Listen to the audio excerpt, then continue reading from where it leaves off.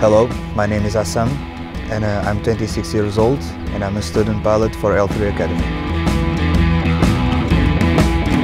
Aviation, since that I can remember, was a dream, but at a certain moment was unachievable, so it took another path. But a few years ago, that opportunity came back again and I've embraced it.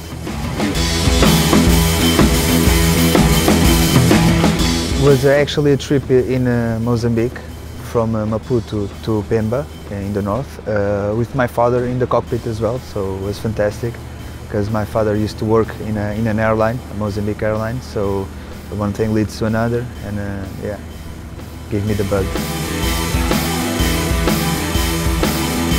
After the high school, I was a little bit lost. I didn't know what would I really want to do. And at a certain moment I decided to go to the army, to the special forces, to the commandos, the Portuguese army.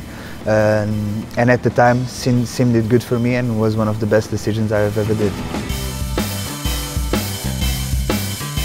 My only detachment in the commandos was to Africa Central Republic, as a UN peacekeeping mission.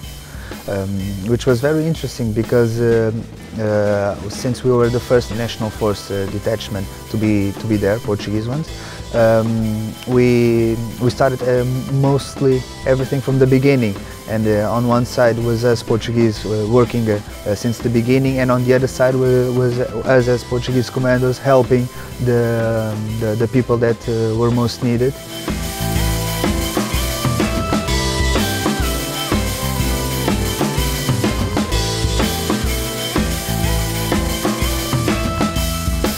I'm very anxious because finally the dreaming is coming true, right? It's not only theoretical, but now it's a mix of both, and as every student pilot dreams, it's to become a pilot and start to fly. So yes, I'm very anxious and happy with my achievements at this time.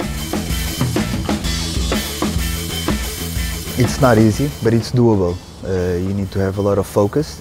You need to study a lot, and it's not impossible. You just need to really want to do it, and sometimes you get knocked out, but you can get back up again and don't give up.